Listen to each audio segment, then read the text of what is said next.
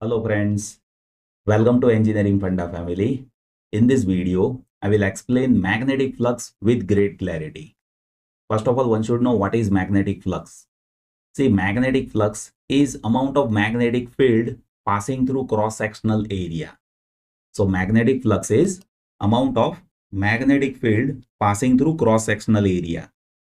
If you have magnetic field B and as if you have cross-sectional area S, then magnetic flux is dot multiplication of magnetic field and surface area. So always remember this, magnetic flux is dot multiplication of magnetic field and surface area S. In general, one can calculate magnetic flux as per surface integration of magnetic field, and always remember this will be dot multiplication, right? Let me explain this by some case studies. Like you can observe here we have magnetic field that is happening in this direction. And here we have surface area. You can observe direction of surface that is perpendicular to the surface. One should know if you have surface area like this, then direction of this area that is perpendicular to the surface, right? So here we have surface that is having this direction. And if you observe, magnetic field and surface both are there in same direction. What it means? Angle between surface and magnetic field, that is 0, right?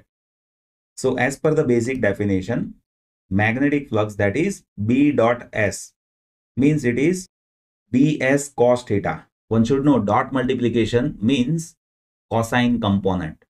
So B dot S means Bs cos theta. Here theta is 0. Cos 0 is 1. So magnetic flux, that is magnetic field into area over here, right? But what if you incline area? Like you can observe here we have magnetic field and now surface is having some inclination. So direction of surface that is happening in this direction and direction of magnetic field that is there in this direction. If I say here we have angle theta, right? So in that case, magnetic flux, that is B dot S, that is Bs cos theta. So here you can observe, see, surface is inclined over here, because of which magnetic flux that is decreasing. Here magnetic flux was maximum. The reason is angle of surface and magnetic field that was there in same direction, means angle was 0.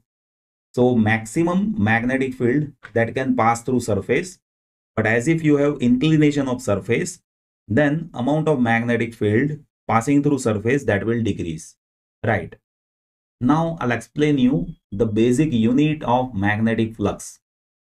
See, in general, we used to calculate magnetic flux in terms of Weber, but still one should understand that unit in terms of SI. So unit of magnetic flux, that is Weber, and see this Weber that can be translated in terms of SI unit.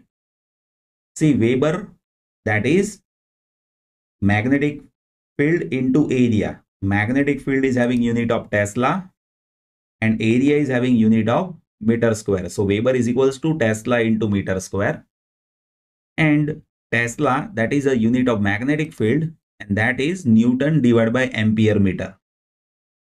So here 1 meter is getting cancelled. So one can say Weber, that is Newton meter per ampere. So magnetic flux unit is Weber, as well as one can say its unit is Newton meter per ampere, right? So this is all about magnetic flux. I hope now you are having fair enough idea about what is magnetic flux. Still, if any query is there, then just post that in comment section. I'll be happy to help you. Thank you so much for watching this video.